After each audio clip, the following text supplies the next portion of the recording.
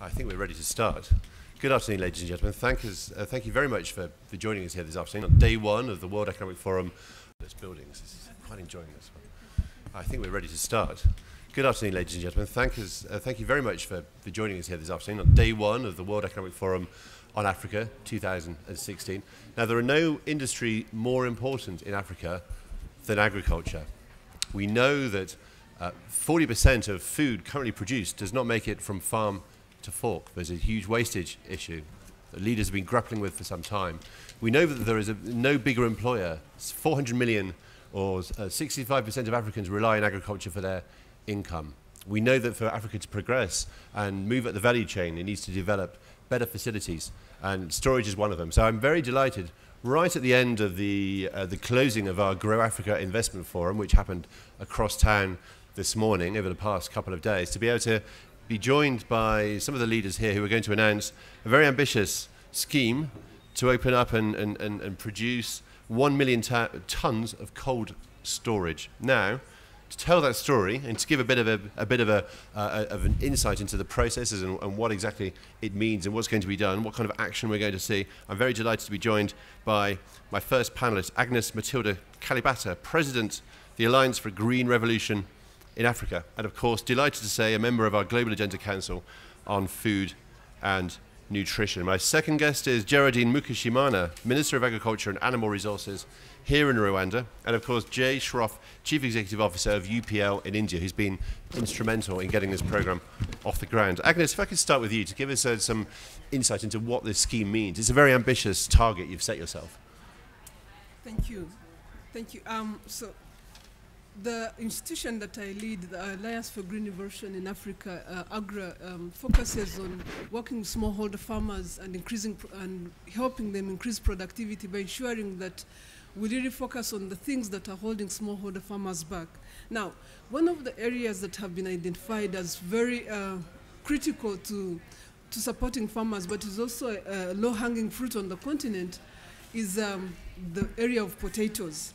Today, between 3 countries in East Africa, Kenya, Uganda, and Rwanda, 1.7 million farmers are producing 6 million tons of potatoes. But this could actually be 120 million tons of potatoes. So these farmers are held back by a number of factors, cold storage being one of them, access to the right input systems being another, disease management being another, right seeds, and credit. Our presidents in the morning, we are talking about all the challenges that are holding back the agricultural sector.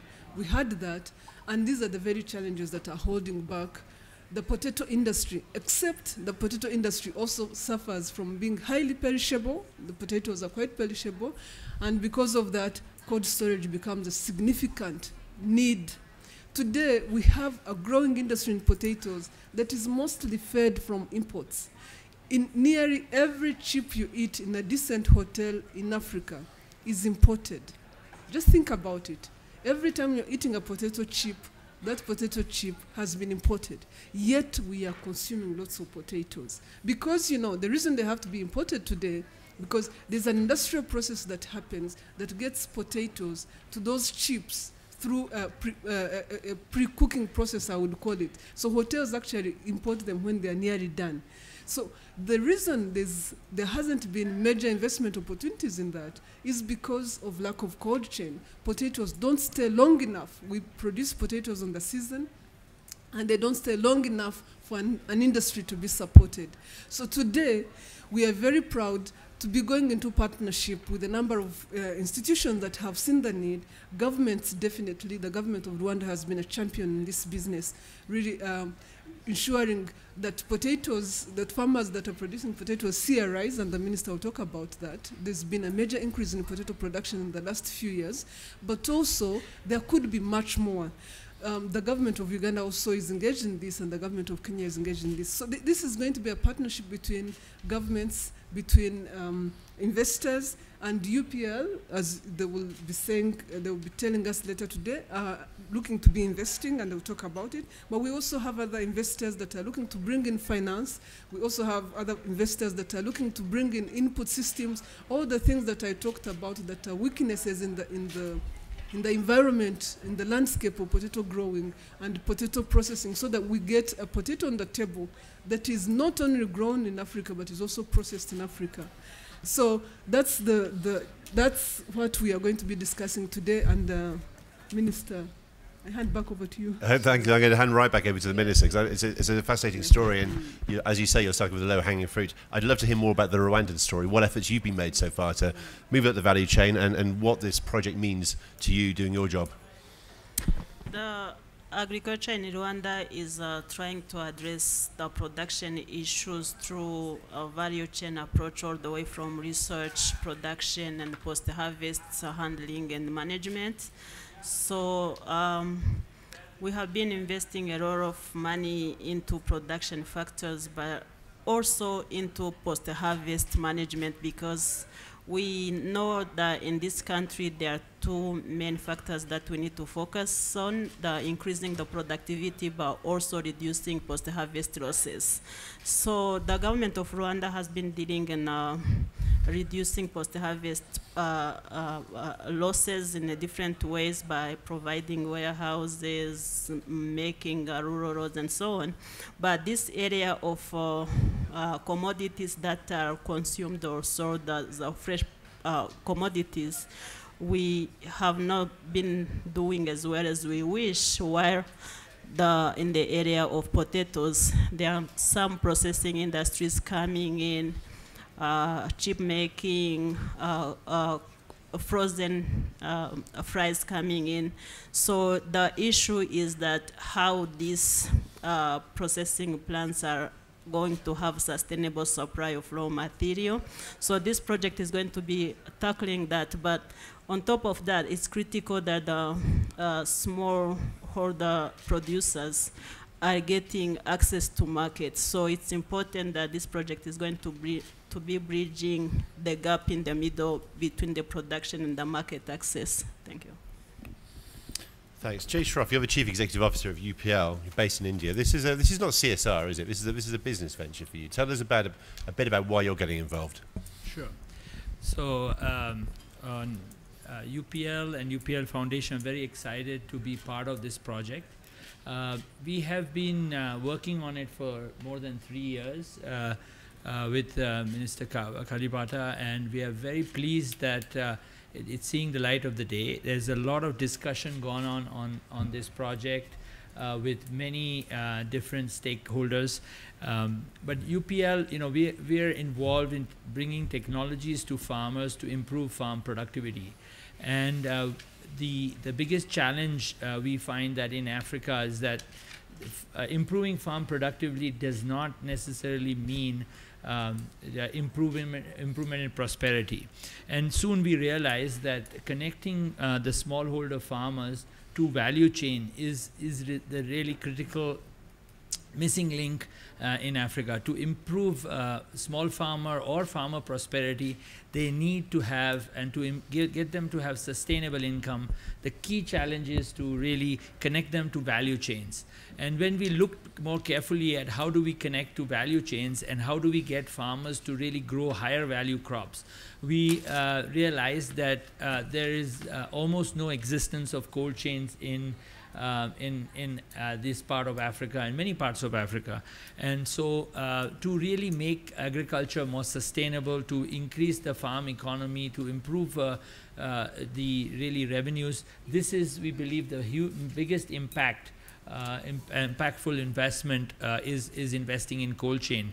And this discussion has led to this project where we will have 1 million tons of cold chain, primarily focused initially on potatoes, but obviously available for other perishable farming produce.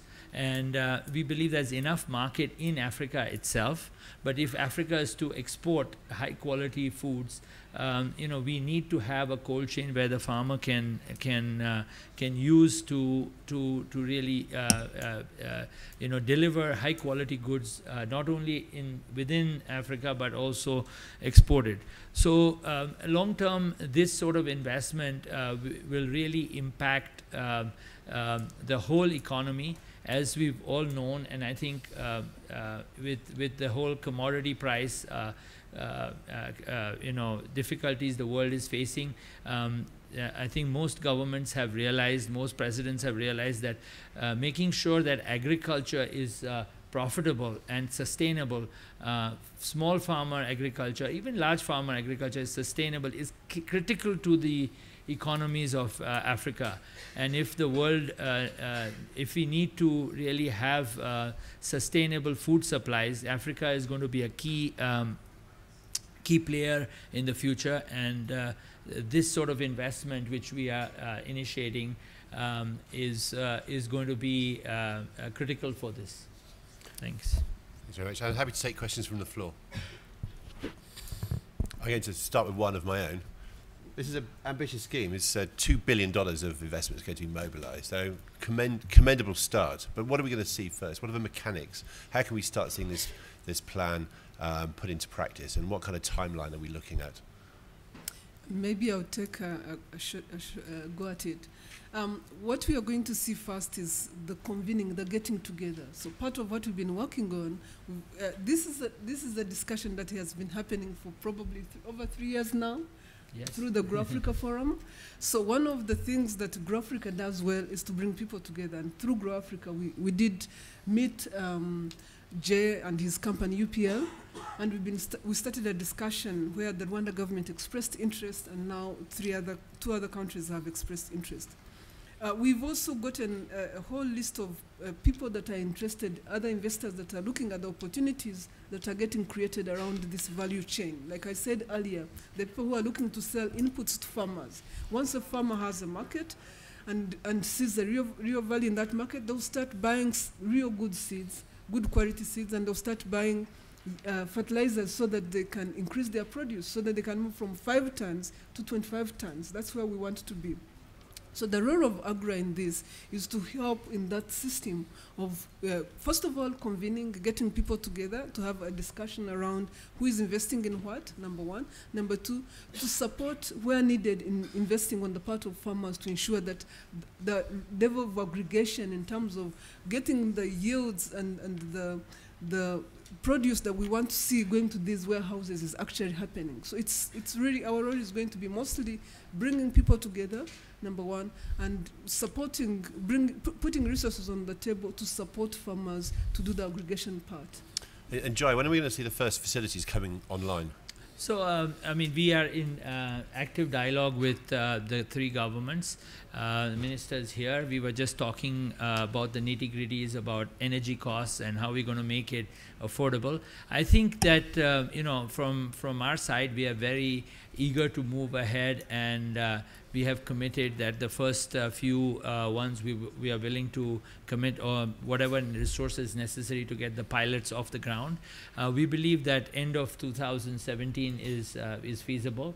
We are hoping that we get all the permits and whatever necessary paperwork we can move quickly. Sometimes these things take some time, but we have 2 very important people from these countries here, and I think we should be able to get them off the ground in middle to late 2017.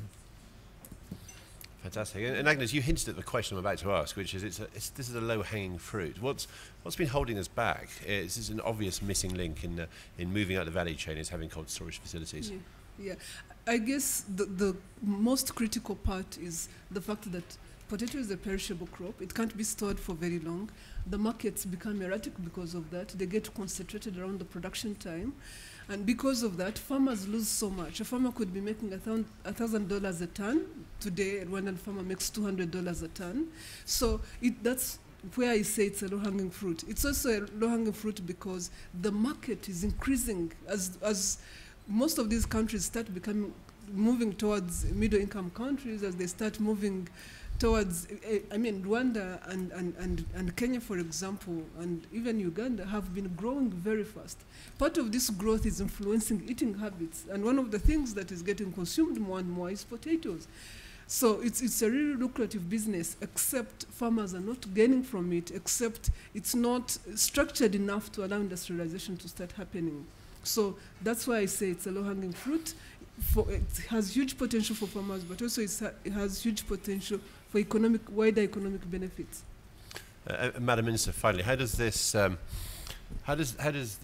this scheme tie in with other efforts to move up the value chain, and what are your expectations? What structure, what form will the agriculture in Rwanda have in the years ahead? What are you building to? What's your vision? Actually, in Rwanda, this area of potato production is pretty advanced. As we speak, the farmers are really interested in increasing their productivity, and I think we are the highest country that is having a good productivity in potatoes, and we have been setting up aggregation points so that the people coming to buy the potatoes, they are knowing where to get it from, and we are in the process of establishing a wholesale market for the potatoes. But as I mentioned before, being a highly perishable product, it's important that we think of ways of storing it. I know this project has been discussed for almost 3 years, and what has been holding us back was the cost of energy. So as this country has a huge ambition of getting electricity to at least 70% of our population by 2018. So with that pace of increasing electricity access and looking at how much investment that government is putting at generating electricity, but also at transporting it into different areas, we see it as an opportunity to start thinking of these kinds of investment. Fantastic. Gentleman over there. So can we have a microphone, please? I know your name, but my colleagues here might not, so please let us know who you are and where you're from. Okay, thank you. My name is Collins Moy. I'm a writer with the New Times Daily. Mine is to Madam Kalibata and anybody else on the panel. One of the biggest reasons why Africa has not been able to feed itself is because a large number of farmers across the continent or in the sub-Saharan African smallholder farmers, they have traditional practices, and most of their produce is for subsistence use. So now that you have a storage, a cooling facility, how are you going to make sure that, or what mechanisms are in place to change the productive, to improve the volumes of production, to not only export but actually feed the continent? Thank you. And which other two countries are on board? Thank you. So is it build it and they come? How can you guarantee that people are going to use these facilities, and how can we turn that into export rather than import? I think the minister mentioned it already. The minister said they're working on aggregation centers already, and that's a real step forward in many ways, making sure that farmers are coming together. And in addition to aggregation systems, is also working on productivity to ensure that farmers are getting higher returns per unit. I mean, potato farming is one of the areas where you actually the possibility to increase the unit per hectare for a smallholder farmer is one of the largest. So there's real value around that. So I think the benefit that farmers will see in cold storage, that they will want to be part of it, is because there's a real value to increase. Now, they can move from the subsistence that you're talking about of 5 tons, which farmers do when they don't have any reason to do more, to 30 tons, to 25 tons, to 30 tons. And I mean, picture a farmer earning 30 tons versus the 5 tons. It's a huge difference. And the cold storage will allow this farmer to store these potatoes and be able to sell whenever the market is functioning to his benefit. So this is a real opportunity, and I think that's going to be the largest incentive. But also, I mean, to me, what I had said earlier is also the incentive, the impact it's having on the larger economy, the fact that now other processes that were not happening on industrializing and adding value to potatoes are going to happen because potatoes will be available throughout the year through cold storage. So there's a huge incentive for farmers to be part of that, and I'm sure it's not a very hard sell. And Collins, you were asking which countries were involved in this scheme? Yes, the countries involved in this scheme is Rwanda, Uganda, and Kenya. the three largest producers of potatoes in the region. Yeah, so I can go. So one of the key challenges in this project, or to make it successful, is really to create industry around the crop. So we want potato processing industry set up. We are going to invite other players, local and international players, to set up potato processing companies. We are talking to multilateral organization. We are talking to NGOs. Is that how can you help make this sustainable by making sure you procure higher value added crops from that. We have realized in many parts of the world, particularly in India where we are from, is that when an industry is set up, they are willing to pay a little higher price for sustainable, good quality of product, so they can onward sell a more good quality product. And this really creates the whole chain where if I'm developing a brand of high quality product, I need high quality raw material. So we are looking for partners who will set up processing industry around these cold chain units to buy potatoes around the year. Either the farmer can own the potatoes, or the processing industry can buy it in the beginning of the season and store it. So it will be a mixed model, and we think that this will give the farmers an option to sell potatoes 3 months later, 4 months later, when the prices are much higher, when all of them are harvesting it together. So it's a very exciting thing, and we think it will take some time for everybody to digest it, but once it kicks off, we're going to see a huge revolution of farmers focusing on increasing yield and using whatever tools they can to increase productivity. Thank you, Jay. One last question from me, taking advantage of my position here to ask what I want. Agnes, you mentioned this as a low-hanging fruit, obviously. Is it the one missing link between getting Africa to have a food processing industry of note and to become a real exporter? Are there any other pain points we should also be looking at, that you're looking at, that we might be hearing about in the future? There are a number of them. During this Grow Africa meeting, a number of other commodities were discussed, including, but not limited to, including rice. There's a rice value chain going on, really looking to ensure that Africa becomes self-sufficient in rice, given that we have huge areas that we are not using, huge tracts of land. There's also a value chain happening around cassava, and so when I say value chain happening in Grow Africa, it means that the critical partners have been catalyzed enough and see the opportunities enough to want to come together, so that they start investing to ensure that the $40 billion food import bill that Africa is actually experiencing, that is going to grow to $110 billion by 2025, in less than another 10 years, is going to be also catalyzing African markets. That's a huge opportunity. And people are beginning to look at how do we start working to catalyze these Africans to take advantage of their own market. Another value chain that we are looking at with UPL actually is pulses.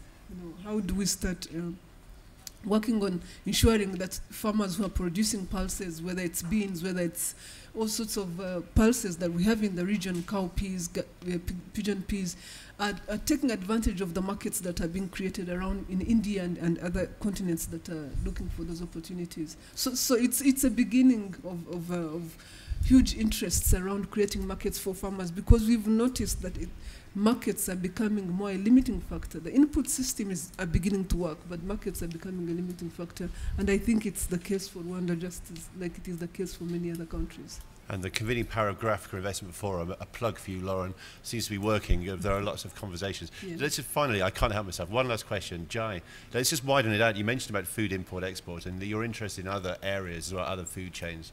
Where does Africa feature as part of your global plan? UPL is a global company, and we are present in almost 120 countries. Africa is an exciting place to be for us. It's not a key market, but it is somewhere where we think that the technologies which we can bring to the table particularly with our heritage being Indian, and we are dealing with millions of small farmers on a daily basis in India. Average farm size in India may be same or smaller than in Africa. We believe that all our experience and knowledge and technologies which we have developed to deal with small farmers can really create an impactful, a huge impact in Africa. And it's something which comes naturally to us. So we believe that over the next 10, 15 years, UPL and it's our experience, our ability to work with smallholder farmers, we can make a huge impact. And that's why we are excited about being in Africa. Fascinating. Well, it's been an absolute pleasure to see how our cousins at the Grow Africa Investment Forum have been working on for the past 2 days. Really exciting to see great progress being made. I'd like to thank you for joining us here today. I'd like to thank you for joining us here in the room and for watching us live on weforum.org. This session is now over. Thank you.